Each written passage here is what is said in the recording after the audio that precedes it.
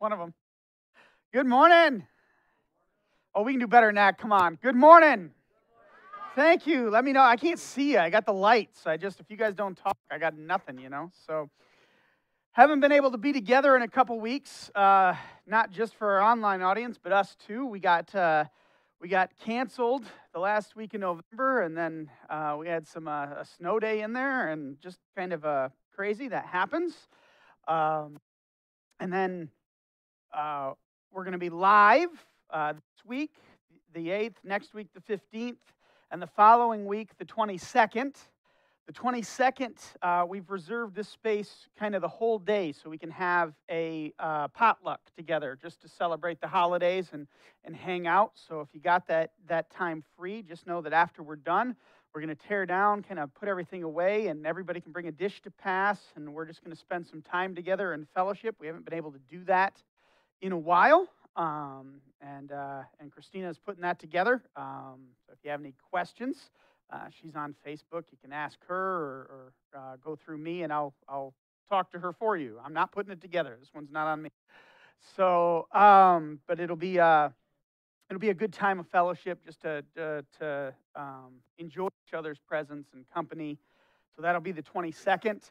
Then the 29th, that week between Christmas and New Year's, we never have service. A lot of churches do special services and stuff for the holidays. We just shut it down so people can be with their families. And if you got to travel or you got family coming in, then enjoy them. Don't make this a duty or an obligation. Spend that time with family and love them.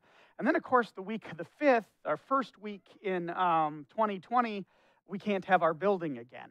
So that's why we're doing our best to be on these next 3 weeks and be there for everybody. So we will have 2 weeks off, the 29th of 2019, December 29th, and July 5th, 2020. We will be off. We won't have any service. So, and then with our luck, we'll have a blizzard the following week. So see you in March, and that's where we're going to be. But this week we have one session left to do in our series on Lamentations. We haven't finished Lamentations chapter 5.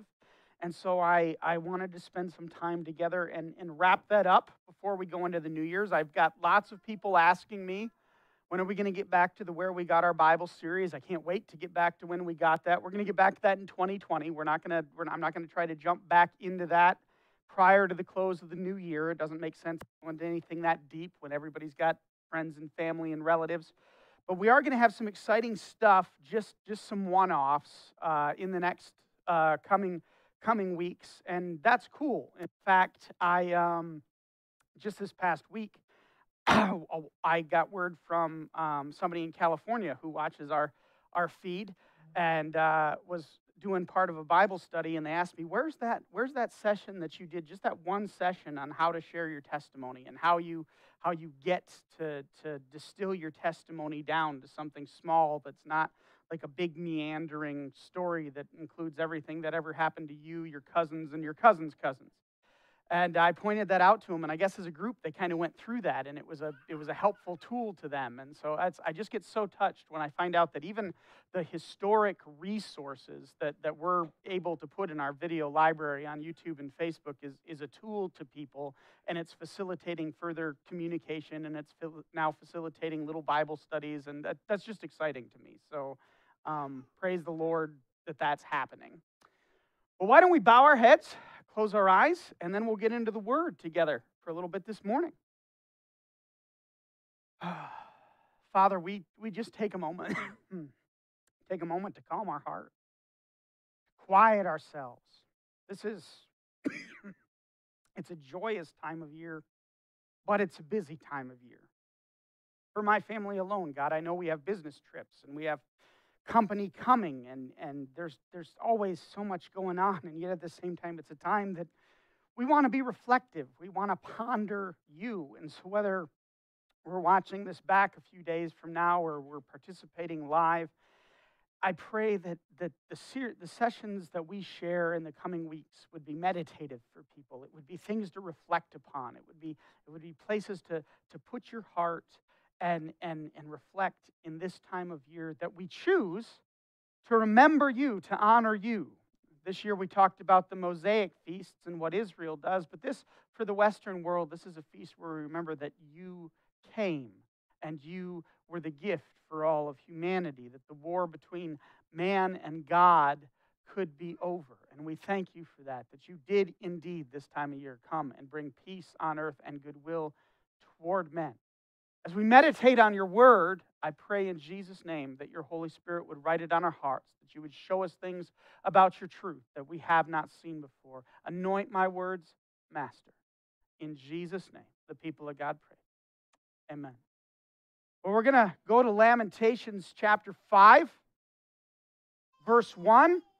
We're going to do this like one of our verse-by-verse commentaries. There's only 22 verses in this chapter. And in case you have forgotten, that is kind of typical for this little book that is, for the most part, appended to one of the largest books in the Bible, if not the largest book in the Bible, the book of the prophet Jeremiah, because Jeremiah wrote this book. Jeremiah's job for a lot of his prophetic career, not all of it, because at the beginning he was kind of like other prophets, but for most of his prophetic career, became to give the message of it's too late. You have not repented. And so now, because of your lack of repentance, Israel, you are going to be taken captive by an empire that invades from the north called Babylon. Your cities are going to be destroyed. You're going to be oppressed by another regime. Your freedoms are forfeit because you did not obey me. And he instead then begins to say, you will be in captivity for 70 years. The reason that it's 70, a lot of people, and I don't think I've covered this in this series, so maybe for giggles, we'll just do this first. This one won't be up on the screen because, in all fairness, I didn't tell them I was going to do this, okay? Let me look this verse up for you. I don't know where it is atop my head. So go to Matthew 18 really quickly. Matthew 18, starting at about verse 21.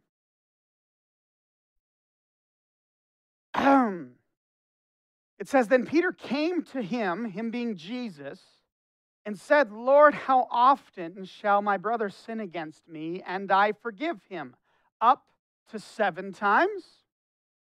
And of course, if you know Peter is this is Peter prior to the baptism of the Holy Spirit, right? Peter's suffers from a chronic case of foot and mouth disease. He is always trying to be the one whose sense of bravado kind of shows that he's the best of the disciples. And so essentially what he's trying to do here, Jesus says, I'm willing to forgive people 7 times, Jesus. You know, I'm pretty incredible. And Jesus, as Jesus always does with Peter, they had such a funny relationship in that sense. Jesus turns it upside down on him, and he says, Jesus said to him, I do not say to you up to 7 times, but up to 70 times 7. And there's a parable that follows this, and I'm not gonna proceed that far.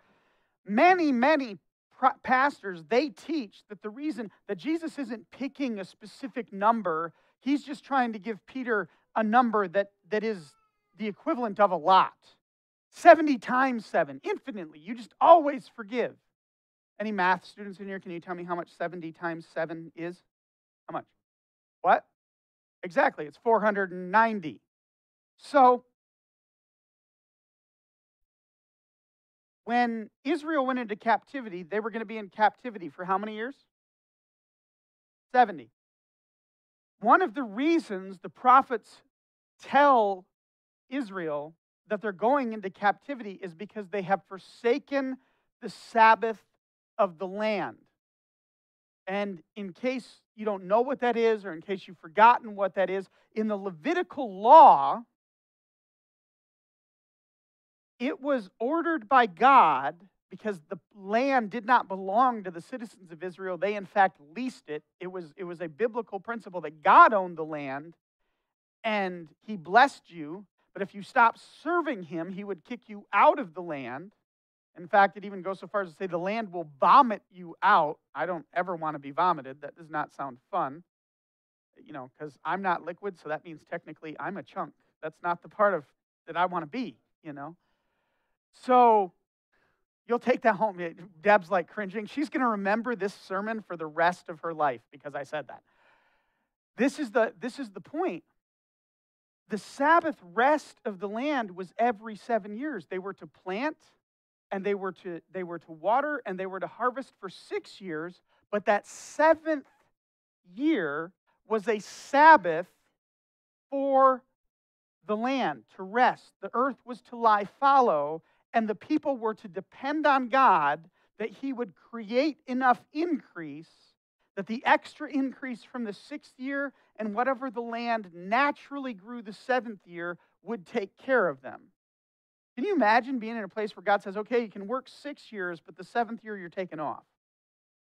You need to trust that I'm going to give you enough resources to care for your family that in that 7th year you're not going to work. You're going to give that to me and you're just going to trust me. How many Christians in America's churches today do you think I could convince to make that step of faith? See, people get all up in arms when they say, well, you got to give 10% of your money to God. Yeah, that was the smallest thing that God asked for in the Old Testament.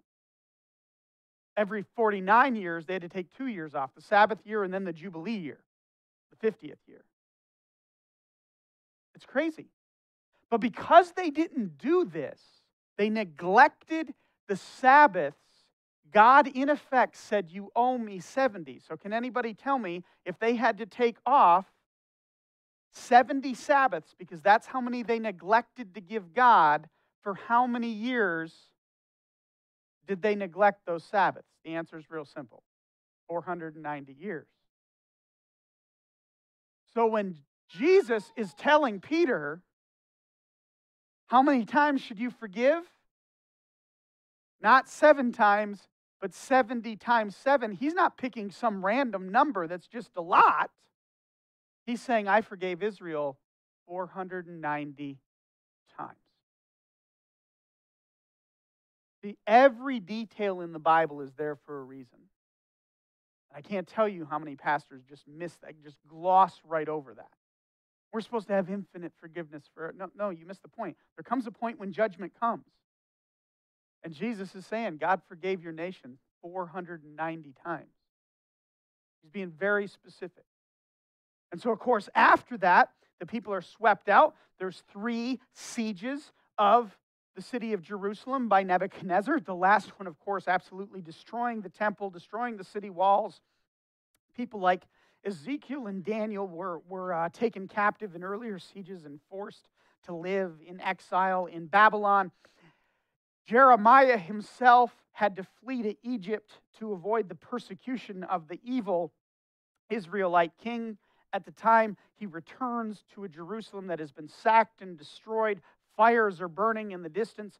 He sees the temple of Solomon destroyed, the Shekinah glory no longer abiding in the Holy of Holies near the Ark of the Covenant. He weeps, and in this book of Lamentations, he writes 5 funeral dirges, 5 songs of sorrow. That is what we have been talking about in this series of Lamentations, where we've gone through one chapter of the next. We did 2 sessions on chapter 3 just because it's 3 times as long as the other chapters. And we've talked about how all of these chapters were built.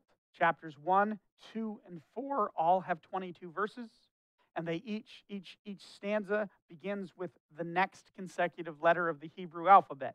Chapter 3 has 66 verses, so it repeats that pattern 3 times in total. Chapter 5, the chapter we're in this morning, to put this thing, a cap on it, put the bookends together and kind of button it up, has 22 verses, but it does not follow that pattern. And as we began to see in the previous session, Jeremiah was talking about still having hope, still continuing to speak, not now to the generation that was judged, but to the generation that would be coming back from the captivity, to have faith in a God who they never knew in their own land, because it was going to come up to the generation of Ezra and the generation of Nehemiah rebuild the walls and to rebuild the temple. Massive piece of the history of the Old Testament explained in just a few moments for you there. Let's now dive in and see where we're at with that context. Lamentations chapter 5, verse 1 says, "Remember, O Lord, what has come upon us. Look and behold our reproach." It says, "Our inheritance has been turned over to aliens, our house to foreigners."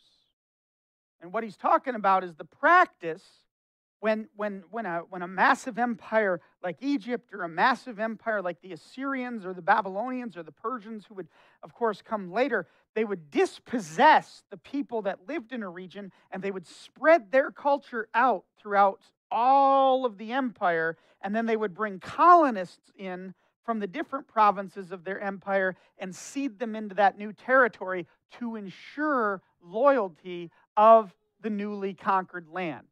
Does that make sense? But to those that grew up in Israel and understood the territories of Dan to Beersheba, those colonists that were brought in, they were foreigners, they were aliens, but they now had the rights because they were citizens of the empire. Imagine what that would be like to have your country taken over by foreigners who had more rights than you did. Can't even begin to wonder what that's like. We have become orphans and waifs. Our mothers are like widows. We pay for the water we drink, and our wood comes at a price. They pursue at our heels. We labor and have no rest. We have given our hand to the Egyptians and the Assyrians to be satisfied with bread. Our fathers sinned and are no more, but we bear their iniquities. Now, I want to pause there and talk for just a moment, because there is this concept that gets misused in the body of Christ, and that's this concept of generational curses. Okay? In fact, I will take a quick look at the verse where that comes from. See if I can look it up for you.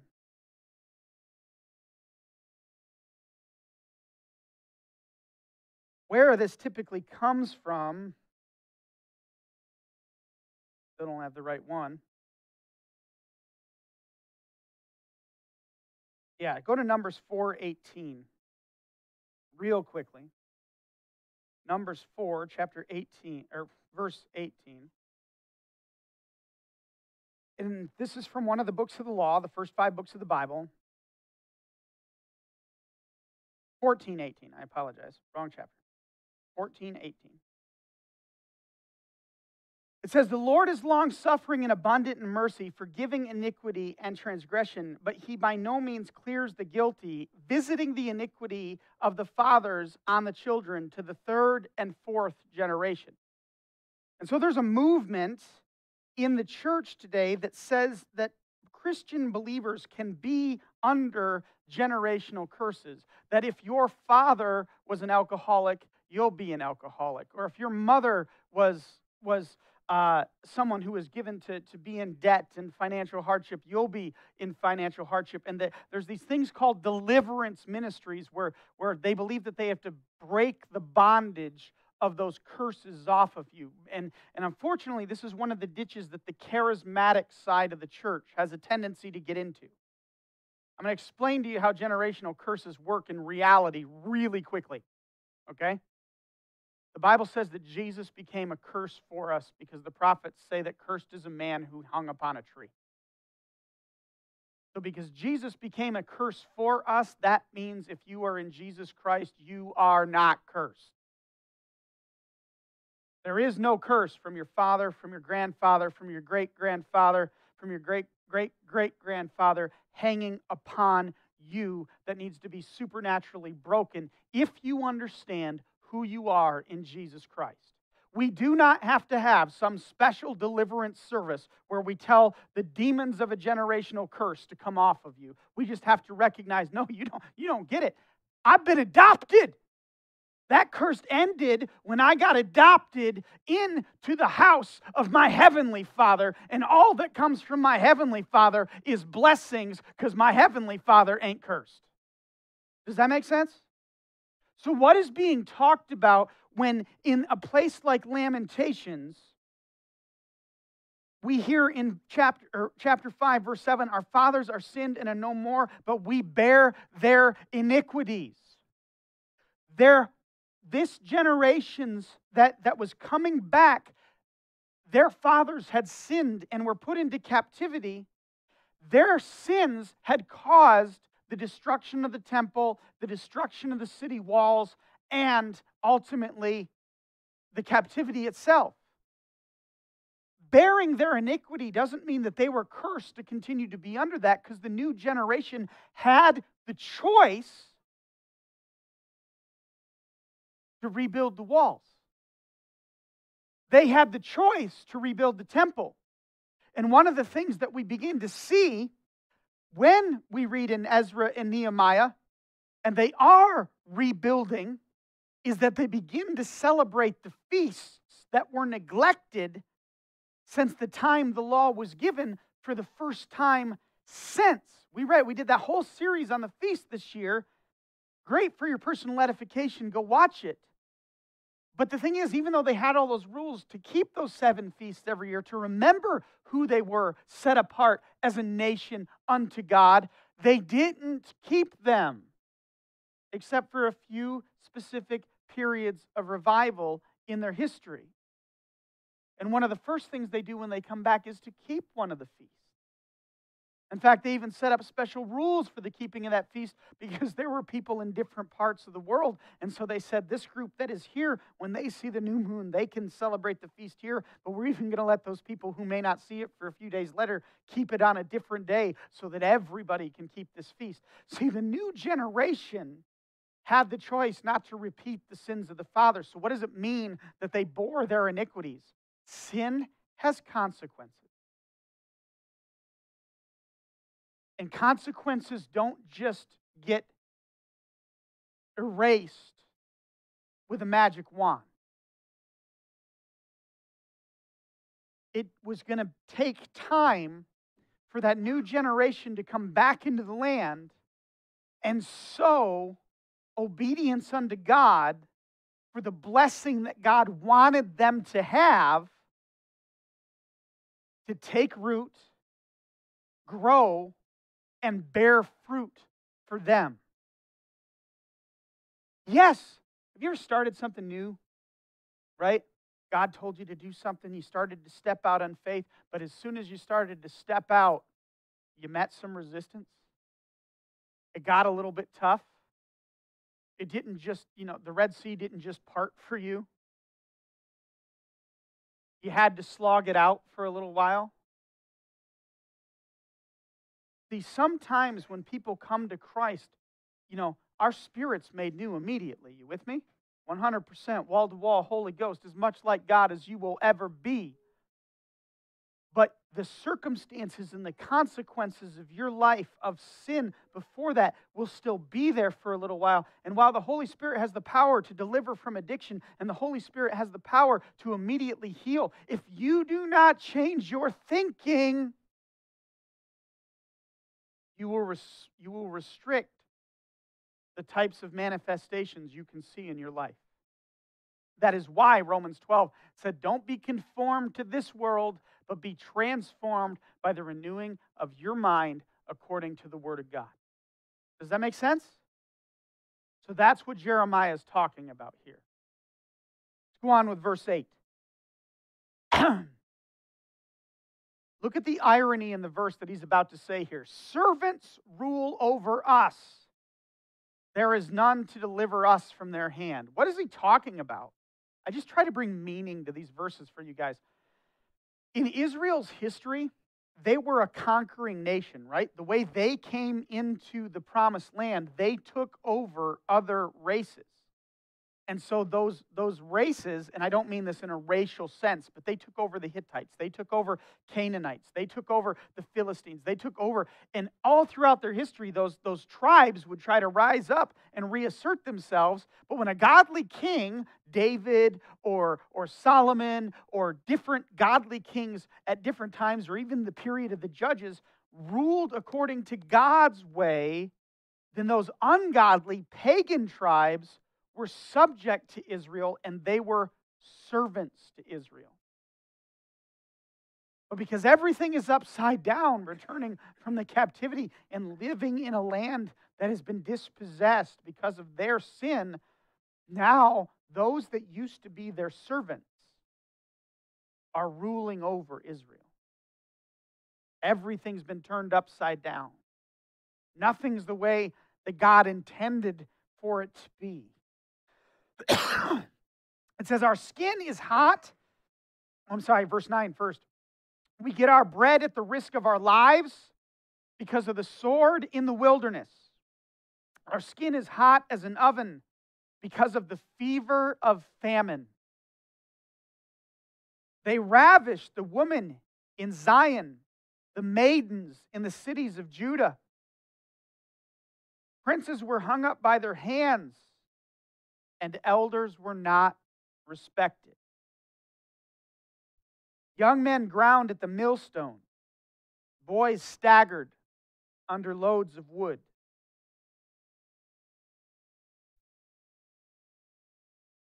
The picture that Jeremiah is painting, and the reason that this is a sign for grief, we saw victory in chapter 4. We talked about Jeremiah turning his heart back to God and saying, this is what happens when we repent, because where God wants us to be. But in effect, in chapter 5, Jeremiah is just getting real. He's just saying, I know I made a lot of promises of what God would do if you turn your heart back to Him. But don't let the reality of what you see with your eyes determine what God's capable of. See, that's why some of these books, and I know it's hard when it becomes a book like Jeremiah with, dozens of chapters in it, to sit down and to read it at one setting. And even then, a book like Jeremiah, because the scrolls were destroyed and they had to be re-put together, Jeremiah and his assistant had to rewrite parts of it in their own lifetimes. So Jeremiah is not a book that happens sequentially. But with a little book like Lamentations, we get to kind of see that flavor and the context of the larger picture, right? That's why I tell you guys, when you're in your own Bible study sometimes, when it's books like Hebrews or it's books like the epistles, Corinthians and Colossians, take the time and have the discipline to at least once a year, I suggest, more than that, don't just read a chapter as part of your daily devotions, but read that entire book in its context, because it was written as a letter. The chapters and the verses didn't even come to like 1200 AD. Understand why they were written. The message that Jeremiah is making here is, I promised you hope. You remember in our last session, we talked about how Jeremiah gave his own personal testimony. I was in a pit. I was in a cistern. I was left to drown there. God brought me out of it. He was speaking to that generation. You're at your low point. God's got a promise for you. God's not done yet. God promised to keep a remnant for Himself. God's going to restore. Remember, God made His promise for restoration because He had promises unfulfilled to Abraham. He had promises unfulfilled to David. He told Abraham that the nation that He made from him would never pass away from the earth. He told David that there would be a king from his bloodline that ruled from the throne in Jerusalem forever. He had to keep His promises. But that generation, the generation of fathers that sinned and was no more, they fell under judgment. I want to give you guys some good news right now. This is something I even had to share with some people on Facebook. Maybe I'll talk about it a little bit in the next session. People think that we exist under God's judgment, people think that if we elect the wrong person to presidential office in 2020, that the judgment of God is going to fall and it's going to be like Sodom and Gomorrah were child's play. My friends, God is not in the judgment business right now because judgment, you don't exist under judgment. The flood, 8 people were a remnant that were pulled through that. Everybody else, judgment didn't go so good for them. Sodom and Gomorrah got judged. How many survived? Lot and his family. Everybody else, they know what Ash Wednesday means.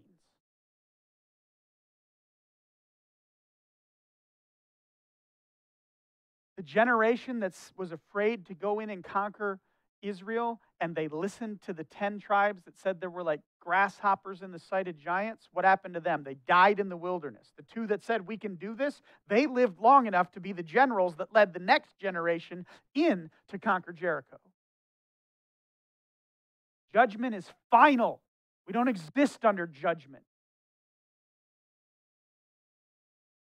Judgment is always the last word on the people who are judged. The generation that went into the captivity died in captivity. But the remnant that God pulled back, Jeremiah is saying, I know everything looks upside down. But don't let that take your mind off the fact that God's the one who pulled me out of a cistern.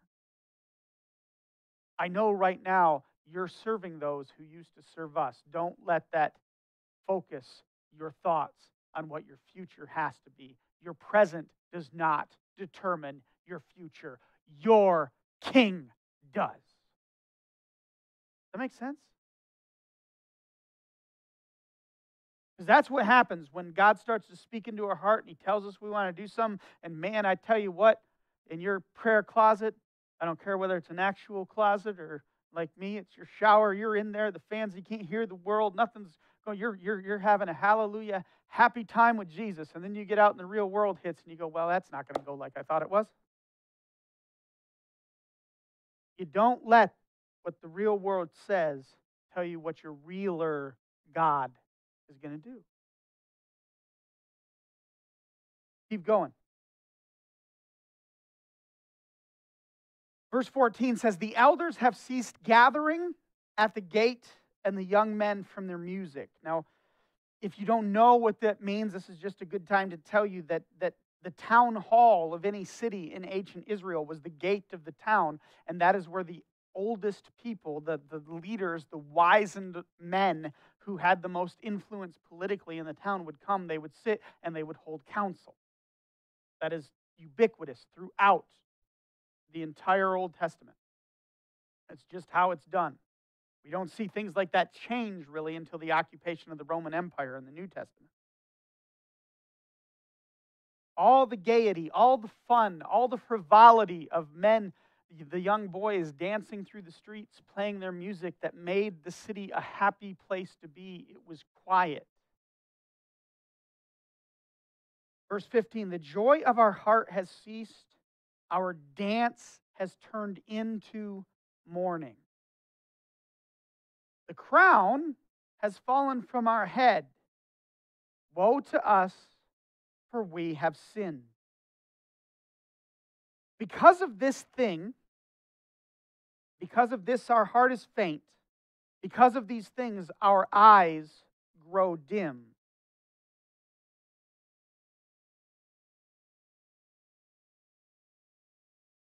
But, eyes growing dim, that's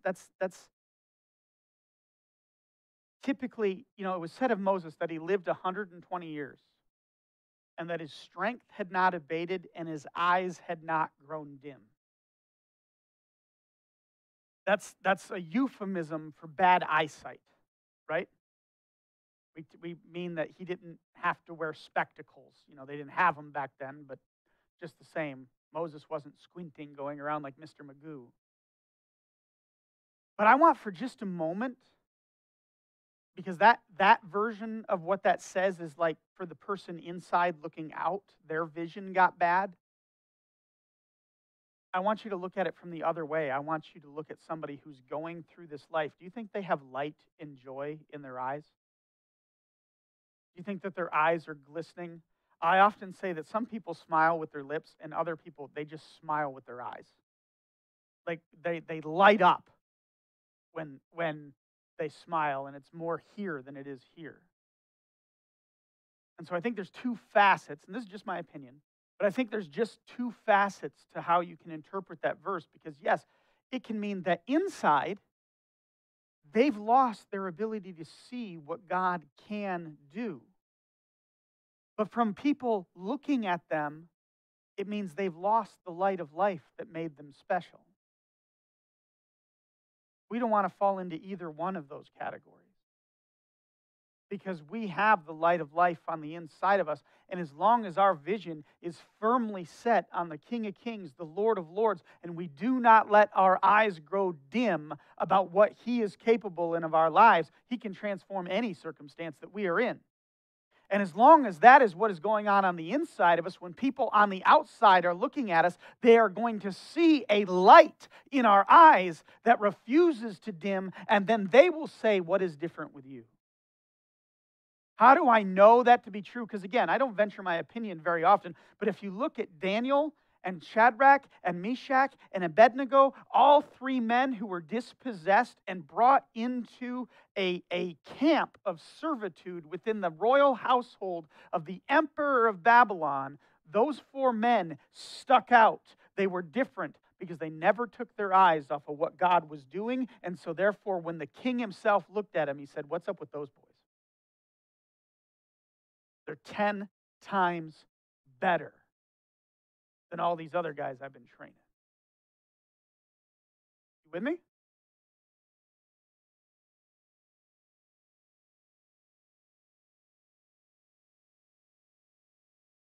Verse 18 says, "Because of Mount Zion, which is desolate, with foxes walking about on it." Foxes are seen as scavengers in the Old Testament. You could rephrase that. Vultures are circling. He says, now look at the pivot. That was a depressing chapter, was it not? And we are right at the end of this book. I mean, we are 4 verses out, and Jeremiah is going to drop his quill like a mic drop and walk off the scene of history forever. He's got 4 verses left. If I were, as a writer, I would be like, oh no. I mean, when you're plotting out a story, there is no worse feeling to you're painting that story and you're coming to the end and you're like, oh, how am I going to get out of this? I've backed myself right into a corner. Watch the pivot in verse 19. Michelle's laughing every time I say that word because of friends. Pivot. You, O Lord, remain forever. We could close the book right there. You, O Lord, remain forever. Mic drop, walk off the stage. But he's not done. He says, your throne from generation to generation. And we read that and we think, generation to generation, oh, God is forever. That's not what Jeremiah is talking about. Remember how specific Jesus was in Matthew 18, 490? What he is saying in this one little verse, he's saying, you, O Lord, remain forever. In the generations that sinned for 490 years that put us into this captivity, you were still on the throne. Your prophets were warning your people. The generation that refused to repent while I was a prophet and they got taken into captivity, you were still on the throne. And when they died in captivity, you were still on the throne. And I got good news, because those kids that they had in Babylon that grew up from year 10 to year 20 to year 30 to year 40 that have never seen Israel from Dan to Beersheba, from the Mediterranean to Jordan, they have never walked in what we knew as the promised land. I got good news. Nehemiah, you're not here yet. I'm standing in a destroyed Jerusalem. You're growing up. You're going to wind up being the cupbearer to the king. Daniel, You're in Babylon right now. You do not know me, but you're going to read my prophecy. You're going to see that I said it was going to last 70 years, and you're going to put your face toward Jerusalem. You're going to repent. You're going to begin to pray, and the angel Gabriel himself is going to come to you and tell you how God's going to fix it all. Because that generation that's going to come back, that generation that's going to be released by King Cyrus, as Isaiah prophesied would happen, to come back and to rebuild the temple of God, because God keeps his promises. That generation, God's on the throne for them too. That's an awesome pivot. That's an awesome place to be. Verse 20. He says, why do you forget us forever and forsake us for so long a time?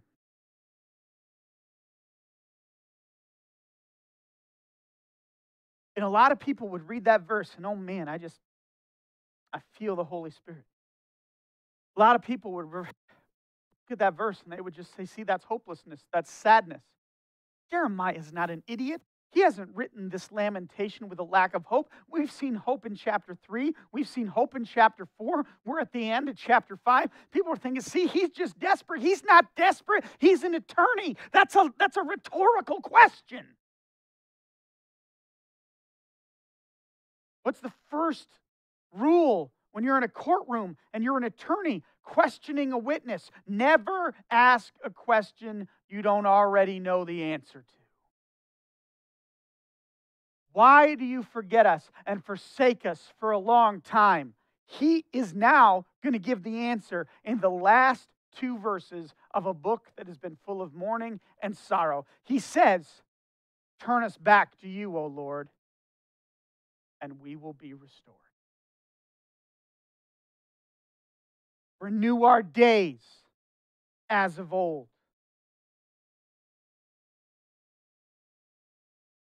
Unless you have utterly rejected us and are very angry with us.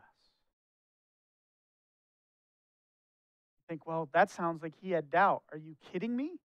This was a man of whom it was said, and the word of the Lord came to Jeremiah more times than you can probably count.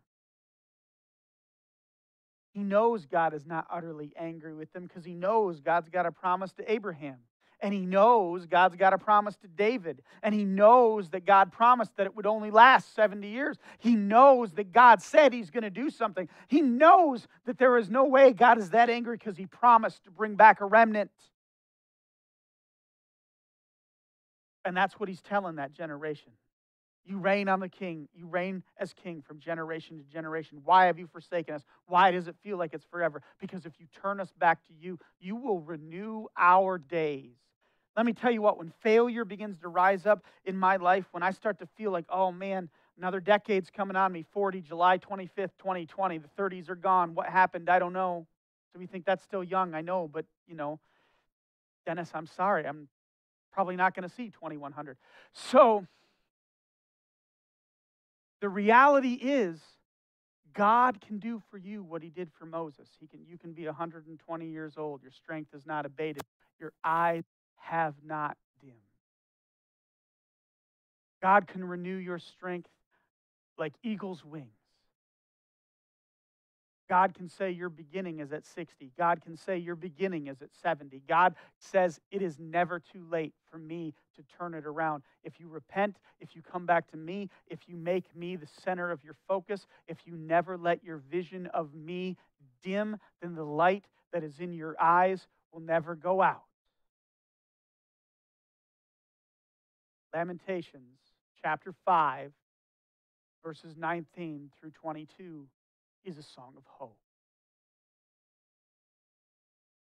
And that, my friends, is the book of Lamentations. Let's take a break.